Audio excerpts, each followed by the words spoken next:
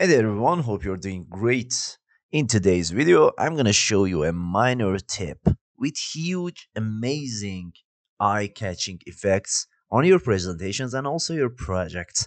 And that is this tiny blink bloom effects on this headset. And the more you add these flavors to your presentation, the more it looks professional. Alright, without wasting any time, let's get to it. As you can see, I have a post-process volume in my project, and you obviously can see that these tiny shining blink spots on the headset is all related to the bloom effect of post-process volume. Alright, I'm going to restore the parameters of this effect to their default values so you can better understand the process.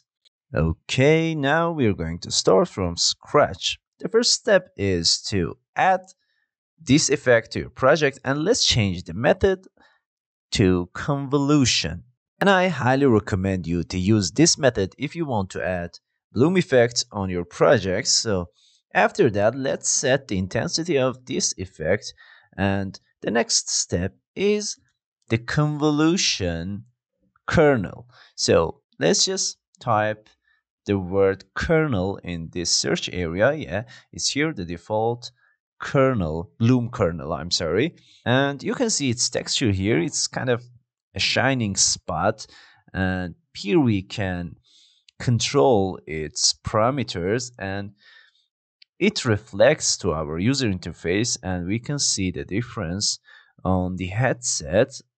For example, I'm going to adjust the brightness and also the brightness curve, but you are the one who decides what is best for the project, because you are the author of your scene, as I said many times before.